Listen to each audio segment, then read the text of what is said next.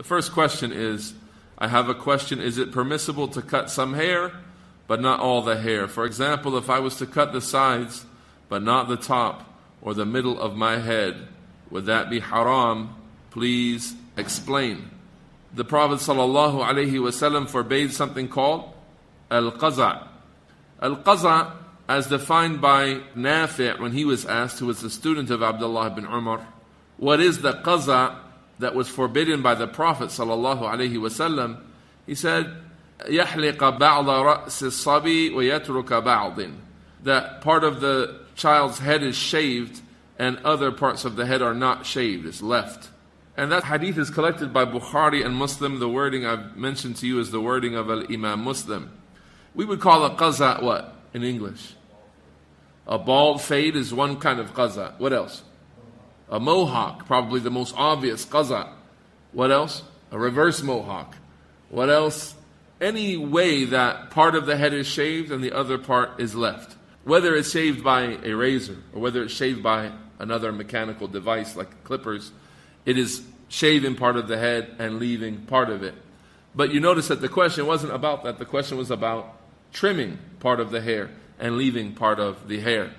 Some of the scholars, a great number of the scholars of this era, the likes of Sheikh bin Baz, the likes of Sheikh Salih al-Fawzan, the likes of the Lajnatu Da'ima, they said that anytime you trim part of the hair and leave part of the hair, then this is also part of the qaza'. This also enters into the definition of qaza', because they're looking at the illah. They're looking at what's behind the prohibition. Who can guess a reason, one of the reasons that the scholars mentioned for the qaza' being forbidden? Uneven. The word is uneven. Imbalanced. Are we allowed to walk in one shoe and not the other shoe? No. There's balance that's required on our body. Are we allowed to sit in half of the shade and half of the sun? No, we have to provide balance to our body, either all the way in the sun or all the way in the shade. So we're not allowed to be imbalanced in our stances, in our character, in our dress and all of that. We have to be balanced and we have to give each body part its due right.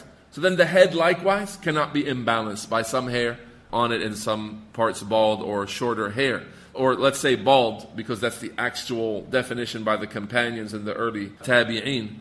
However, if you understood that, that's not really challengeable. That seems to be one of the most commonly mentioned illatu tahrim, most commonly mentioned reasons for this prohibition, is that it's an imbalance in your character. And Islam forbids imbalances, and specifically this one has been forbidden. So if that's the reasoning behind it, why doesn't that apply to trimming part of it and leaving part of it? That's called qiyas. When you look at a prohibition and you look for the reason behind it and you apply that reason to another situation, which is not exactly the same situation, but it shares a common attribute that is connected to the reason for the prohibition. That's called qiyas. That's making qiyas. And as mentioned to you, al-Lajnat al-Da'ima, Sheikh bin Baz, Sheikh Salih al-Fawzan, they said trimming part of the hair and leaving part of the hair, it's considered to be a qaza'. Other scholars, they said no. Other scholars, they said, so long as it's not close to istisal, as long as it's not close to baldness. They have something called what's not a bald fade, but a tight fade. So you would still see the scalp. It wouldn't be that you see, like if your hair color is black, you wouldn't see just black. You would see through and you would see the scalp. You would see some hair there, but not bald. The scholars who allow trimming some of the hair, they say it cannot resemble baldness. It can't be close to baldness.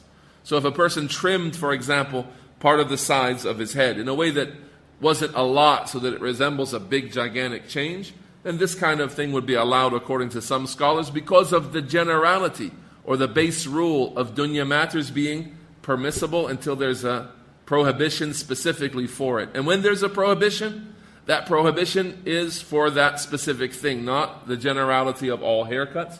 This was stated by Sheikh Salih bin Abdul Aziz al-Sheikh, and it seems to be a very fair statement in line with the principles of prohibitions and the principles of our stance on dunya interactions, haircuts and whatnot. So we say haircuts are permissible so long as you avoid some things. Avoid the qaza, avoid mohawks and things like that. Avoid haircuts that resemble that are close to that, like a very close fade.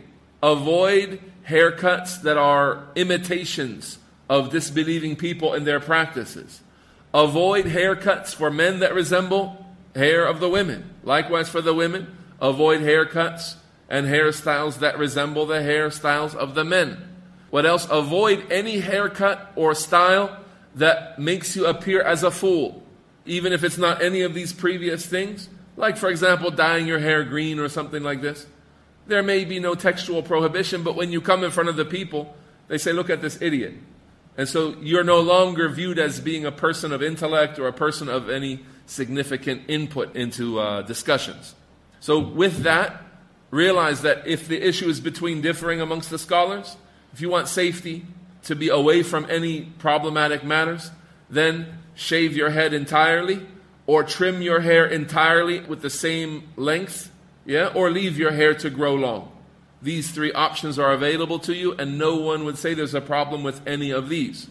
However, once you get into trimming part of the hair and leaving part of the hair, we have some very notable, respected scholars who say this is from the prohibition of al-qaza, and Allah Ta'ala knows best.